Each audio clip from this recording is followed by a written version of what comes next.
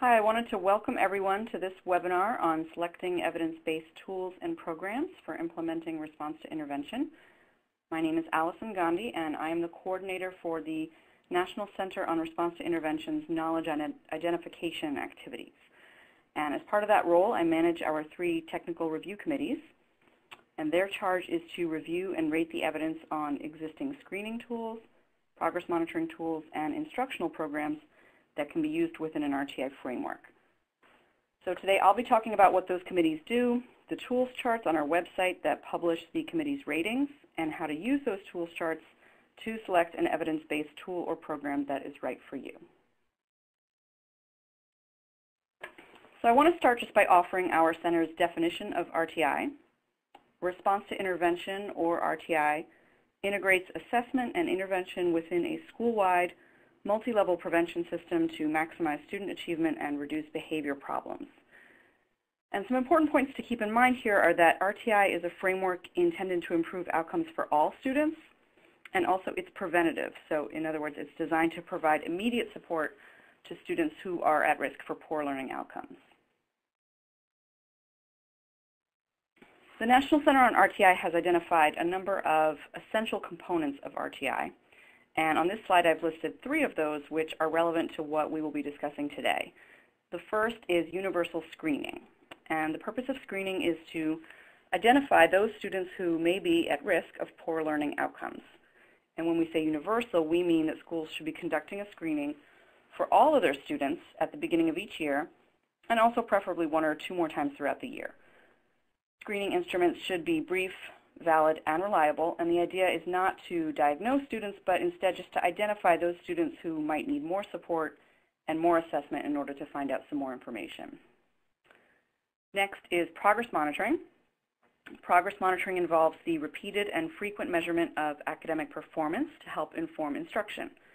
And progress monitoring should be conducted ideally on every student who is identified at risk, and the purpose is to estimate rates of improvement over time, so that we could identify those students who appear to not be responding to instruction at the same rate as their peers. And these data can then help educators make decisions about any changes in instruction that might need to be made. The third essential component is tiered instruction, or what we often refer to as a multi-level prevention system. And again, the idea behind RTI is that instruction should target all students, but students may need instruction at different levels of intensity. And so we often refer to 3 different levels of prevention. So a primary level of prevention would be instruction that meets the needs of approximately 80% of the students in a school. And this is really the high quality core instruction that's going on, and it's differentiated to meet varied needs in the classroom. Next would be a secondary level of prevention, and that refers to additional or alternative intervention programs that are conducted in small groups or individually, and that are designed to improve academic outcomes for the students who are not progressing in the general education curriculum. And then finally, at the 3rd level, or the tertiary level of prevention, instruction is highly individualized to meet the most intense learning needs of those students who are not responding to instruction at the primary or the secondary levels. So a common theme running through these 3 essential components that we just discussed is that the tools that you use should be first evidence-based and second relevant to your needs. And so first of all, when we talk about evidence-based, what that means is that these tools' ability to do effectively what they're intended to do should have been tested and validated through rigorous research. So as an example, for a screening tool, you want to be using a tool that has been demonstrated through research to provide an accurate indication of whether or not a student is at risk of academic difficulty. For progress monitoring, you want to be using a tool that has been demonstrated through research to provide an accurate assessment of the extent to which a student is responding to instruction at an appropriate rate of progress. And then finally, for an instructional program, you want to choose a program that has demonstrated, again through research, improved academic performance. So while evidence of the validity and effectiveness is important, it's also important that the tools are relevant. And by that, we mean that they address and meet the very specific needs that you have in your school or district. So for example, there may be a tool that's been validated in terms of its ability to screen for difficulty in reading comprehension, let's say in the upper elementary grades, but you may be more interested in screening for difficulty in something in the lower elementary grades, so maybe phonemic awareness. So you need to think about your needs and priorities in addition to the evidence base when you're selecting a tool.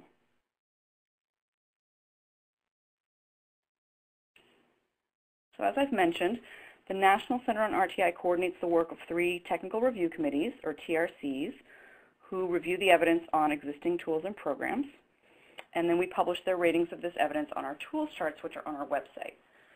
So we recommend that you look at these tools charts when you're thinking about selecting a tool or program, but we also recommend that you spend some time first thinking deeply about what your needs and priorities are before you're actually selecting a tool. So we actually recommend a 4-step process for selecting a screening tool, a progress monitoring tool, or an instructional program. And those 4 steps are outlined here on this slide. First, we recommend that you establish a team for making this decision. So it's important that any decision to use a particular tool or program has buy-in from key constituents in your school or district, and also that you're bringing multiple types of expertise to the table to discuss your options. So for example, you will need probably the school-based person or the people who will actually be using the tools on your team. And you'll also need someone on your team with technical knowledge regarding how to interpret the evidence base behind each tool. Next, we recommend that you work with your team to conduct a needs assessment to determine what kind of tool you need. Third, we recommend that you identify and learn about the tools that are available, many of which are on our tools charts, and we will talk about those later. And then finally, you are ready to select tools that meet your needs and priorities. So I'm going to spend some time now just talking about the second step in the process, which is understanding your needs and priorities. And it's important to keep in mind that there may be things that you need or want to focus on, but you're limited due to resources. So you need to also think about your priorities as well as your needs. In going through this exercise, we recommend that you think about your purpose, and part of that is developing an understanding of how you will use your results. So what are the results that you hope to achieve? We also recommend that you establish your scope. So think about your target population, the time you have available, what kind of skills you will need to implement the tools, and so on. And finally, we recommend that you think about logistics, and a big part of that is resources. What resources will you need, and what funds will you have available? So in terms of the purpose, ask yourself first, what is your purpose for implementing screening, progress monitoring, and instruction? Also, you will want to make sure, as we talked about before, that you have achieved consensus among key stakeholders in your school or district about what that purpose is. Next, for understanding your results, one helpful exercise is to think about your purpose in terms of specific research questions. So in other words, what do you want to know by using one of these tools? So an example of a research question might be, for a screening tool, how many of my students and which students are at risk for difficulty in reading? For progress monitoring, are my students improving their reading performance at an acceptable rate? And for instruction, are the students who are receiving intervention in reading improving in their reading performance? You'll also want to think about how you envision using your results. So how will you use results from screening and progress monitoring assessments to inform decisions? Who will have access to the results, and how will the results be reported? Thinking about these types of things will help you make some specific decisions and plan around where to target your funds, resources, and training efforts.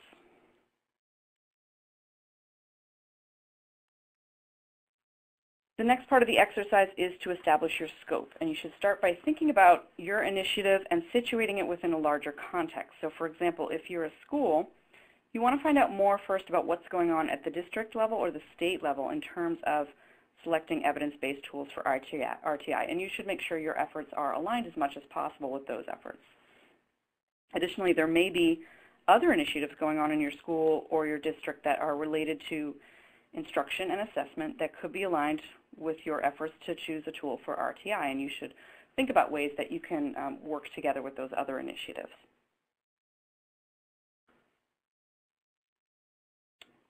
Another component of scope is the target population. So what schools will be involved and what grade levels? Also, are there specific subpopulations you're interested in? For example, will you be targeting all students, Or are you interested specifically in addressing issues related to a subgroup? So for example, maybe English language learners. And also, even if you are targeting all students, you definitely want to get a good handle on the demographics and characteristics of this population. So for example, you may have a population that has a high percentage of students who are economically disadvantaged, or maybe a high percentage with a certain type of disability.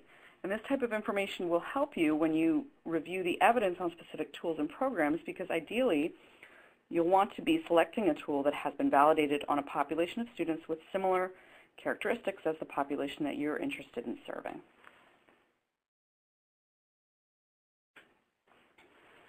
You also will need to think about issues related to timing.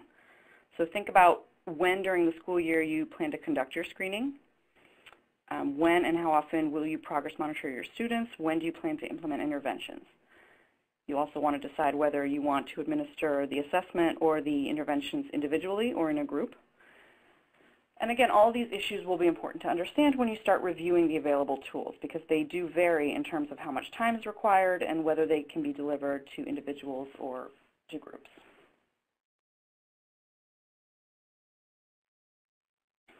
Okay, in terms of skills and outcomes, you want to think about broad skill areas you're interested in addressing, as well as specific outcome measures within those. So for example, are you interested in academic skills or behavioral skills, or both? What specific outcomes do you want to improve? Is it phonemic awareness? Is it reading comprehension, math computation, or is it some combination of a number of these outcomes? And then also when thinking about outcomes, you should think about your current curriculum and how your outcomes align with that curriculum. And although all of these outcomes are obviously important, again, you will need to prioritize. So you should look at some of your recent performance data, see which areas seem to be having the most challenges right now, and you may want to focus on those outcome areas first.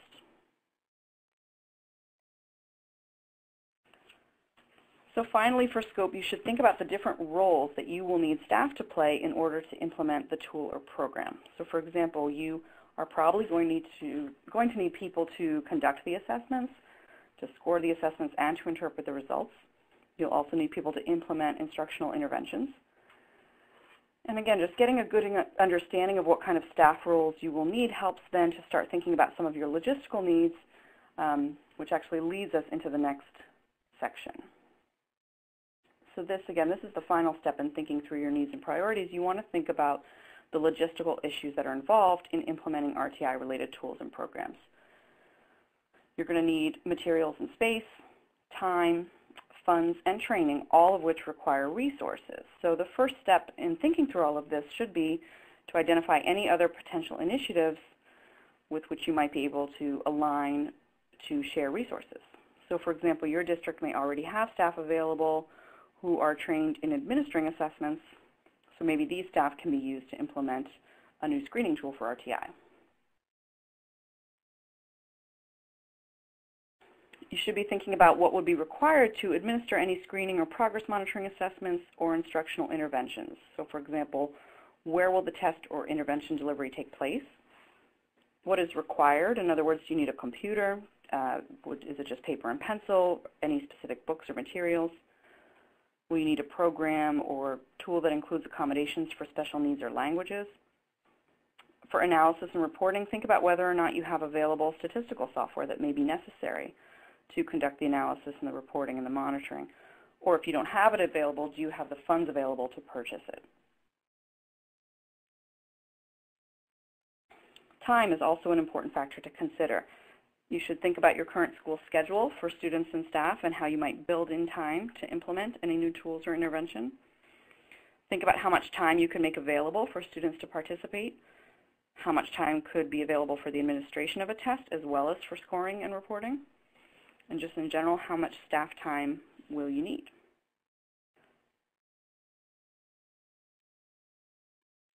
You'll also need to think about your needs for training and technical assistance. So take a look at your current staff and consider their level of expertise and experience in administering and delivering the types of tools and programs that you're interested in. So will you need any training at all? And if so, how much training will you need and who will provide it?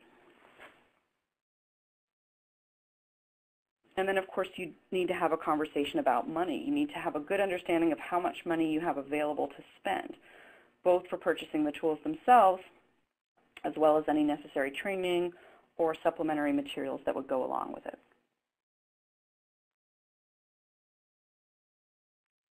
Okay, so once you've established a shared understanding within your team of what your needs and priorities are, you're ready to start investigating what tools are available.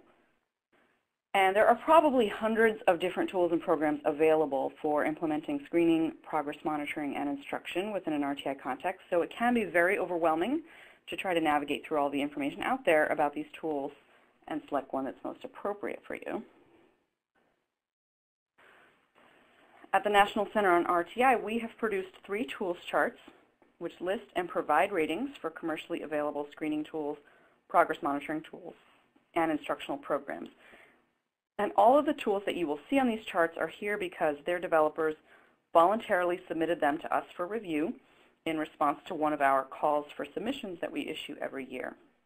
And I wanted to make sure to point that out because what that means is that the tools charts are by no means an exhaustive list of every tool that's out there. There definitely may be a tool or program that you either have heard of, or maybe you're considering using it, or maybe you are currently using it and you don't see it on our chart. And that doesn't mean that there's anything wrong with that program. It just simply means that the program hasn't gone through our center's review process. So it's just important to keep in mind that these charts are intended to be a source of information that can help you select tools, but also help you think about what information you need to know in order to select an appropriate tool.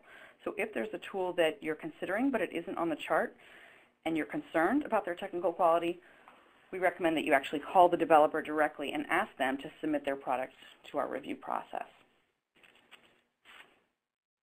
So on this slide, we've included links to each of these tools charts, and we encourage you to take advantage of these links and take a look at the charts yourselves, since we don't have time on this webinar to go through them in very much detail. But I will take a moment just to show briefly one of the charts, which is the screening chart, just to give you a sense of what it looks like. So here on the screening chart, what you can see is that each row on the chart represents one of the tools that was reviewed, and the columns represent the different standards against which the tools were rated by the TRC. The bubbles in the text within each cell are the ratings. And just a few features I wanted to point out. If you click on the name of any of the tools, you will come to what's called an implementation table. And so that gives you some basic information about the tools. Things like what does it cost, what kind of equipment will you need, where can you go for training and technical support, and so on. Also, if you click on any of the column headers, so for example, if you clicked on the header for classification accuracy, you will get an explanation there of what that technical standard means and the scoring rubric that was used to rate the tool on that standard.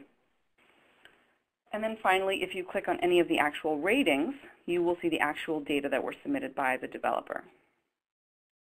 And then I also wanted to point out that on the actual tools chart page, there is a box called supplemental resources. And in here we included a few resources that can help you use the chart. So we have, for example, a video tour that will walk you through in some detail how to navigate the chart.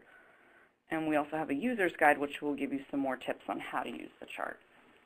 So again, we encourage you to take some time to go through all of these resources when you're using these charts to select a tool. So as I mentioned before, the reviews are conducted by members of one of our 3 technical review committees, or TRCs. All of the members of the TRC are national experts in their respective areas. And also they all have very specialized expertise in measurement and research methodology. So they have the skills and the qualifications necessary to evaluate the evidence of effectiveness that developers are submitting for their tools and programs.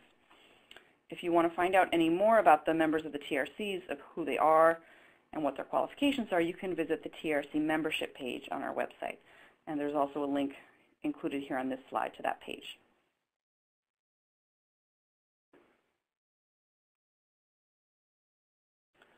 So each TRC goes through a very systematic process to conduct the reviews. And the process consists of 6 steps. And the first step is submission. So what we do is we issue a call for tools. This is something that's posted on our website and marketed widely to vendors around the country. We give interested vendors about 6 weeks to respond to this call. They're required to fill out a detailed evaluation protocol when they respond, and that protocol will provide all of the data that the TRC will need to evaluate the adequacy of the tool or the program.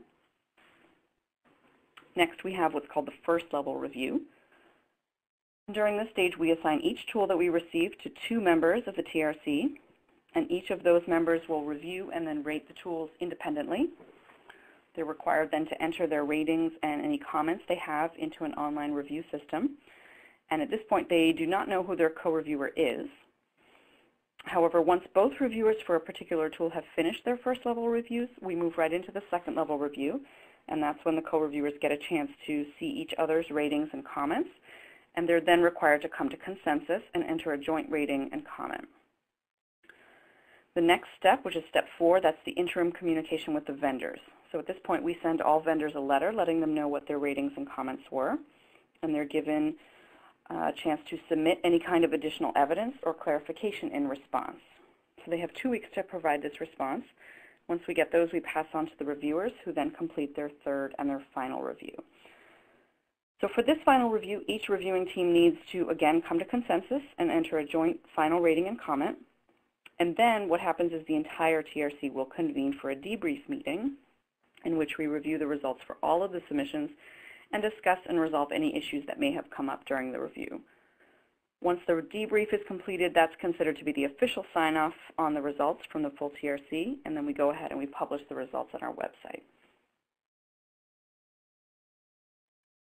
So on the next few slides, I've included some information about what the tools charts tell you and how the tools are rated.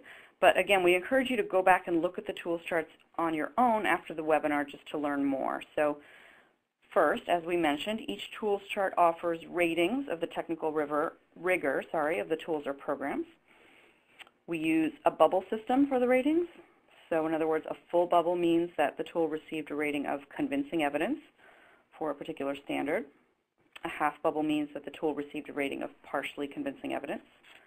An empty bubble means unconvincing evidence, and a dash means that no evidence was submitted for that standard.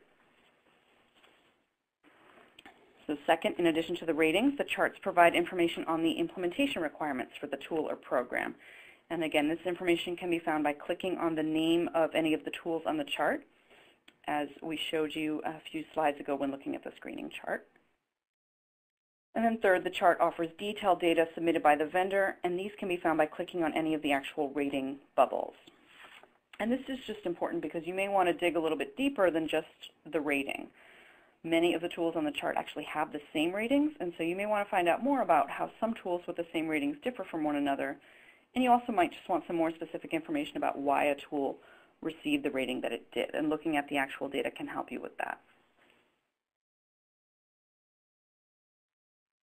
In terms of the technical standards, each TRC has developed its own set of standards that are specific to the type of tool being evaluated.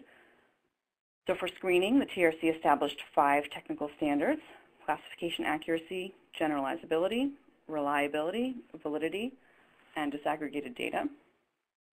And again, I won't go into detail about what each of these means right now because it does involve some considerable technical explanation, but I do encourage you to go to the tools charts, click on the column headers where you can get more detailed definitions, and also to look at some of our additional resources on screening that can be found in the supplemental resources box on the tools chart page.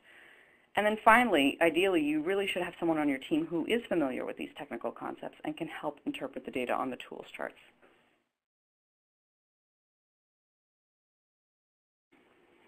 For progress monitoring, our TRC rates tools on 2 sets of standards. One for tools that are considered to be general outcome measures, and one set for tools that are considered mastery measures. So general outcome measures are tools that measure competence in one specific skill. So for example, it could be letter naming fluency or addition. Mastery measures, on the other hand, are broader progress monitoring systems that usually include a hierarchy of skills that students are expected to master in a specific sequence in order to achieve competency in a broader skill area. And again, I won't go into detail into each of these standards, but we do encourage you to look for more information on our website about these. And then finally, for instruction, our tools chart provides 2 types of information. First, we provide ratings on the technical rigor of specific studies that have evaluated the efficacy of the interventions. And second, we have information on the effect sizes that were found in those studies. So in terms of study quality, studies are rated against 4 dimensions: participants, design, fidelity of implementation, and measures.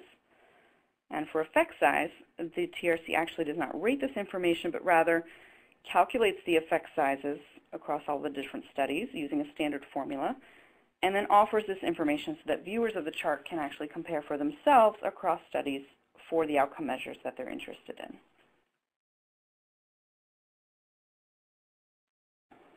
So now that you know what the tools charts are and how to use them to identify available tools and programs, the next step is to actually start the process of selecting a tool. As I mentioned earlier, we do have user's guides for all 3 charts that are available to help guide you through this process of selecting a tool. And the links to those guides can be found here on this slide, so we encourage you to take a look at these after the webinar. And there are some important points to keep in mind when you look at the tools chart and start selecting a tool. First of all, these charts provide a lot of information, but they will not tell you what tools are right for you. So this is really something that you need to do based on your own knowledge of your specific needs and priorities. Second, as I mentioned earlier, these charts do not provide an exhaustive list of all the tools and programs that exist. So you should be aware that there likely are going to be many tools out there that you are familiar with that have not been reviewed. Third, you should go through the chart and try to match your needs and priorities to the information about the tools listed, but be aware that it's very unlikely that any one tool is going to meet all of your needs. So you just need to think carefully about your priorities, and you may need to find some more information. Which then leads to the last point, and that is if you do need more information, please contact the vendor or developer of the tool. They have volunteered for this review process specifically because they want to be put into contact with consumers like you, and they want to be available to answer questions and help provide you with a tool that meets your needs.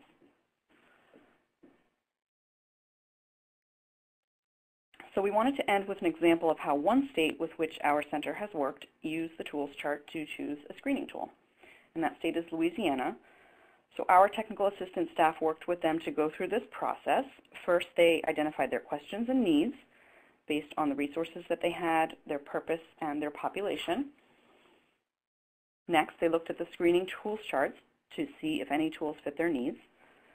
And then they were able to narrow it down and select 3 tools that seemed to fit their needs. And what they did next was critical. They actually brought the publishers of these tools in to meet with them and present additional information about the tools. So the Louisiana team was then able to ask direct questions of the vendor based on their specific needs. So then, after seeing the presentations on all of the tools, they were able to rate the tools for themselves and select the one that best fit their needs. So we encourage you to go through a similar process when selecting a tool, again emphasizing that only you and your team will know what's best for you. So the tools charts really are here as a resource to help you by providing information that can help inform your decision. So if you need any more information, we encourage you again to go to our website, look at the tools charts and supplementary materials. Also, you can send an email or call our 800 number at any time with specific questions, and someone will respond to you.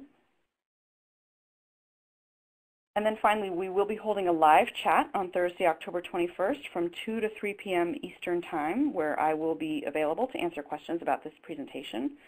So please check our website for information on how to connect to this chat. We won't be opening the connection until about 15 minutes prior to the 2 p.m. start time, but any time after then you will be able to join. We also encourage you to submit questions ahead of time through email so that we can be sure to get you an answer. So thank you again for listening. We hope this has been helpful, and if you have any questions, we hope that you will contact us and of course join the live chat on the 21st. Thank you.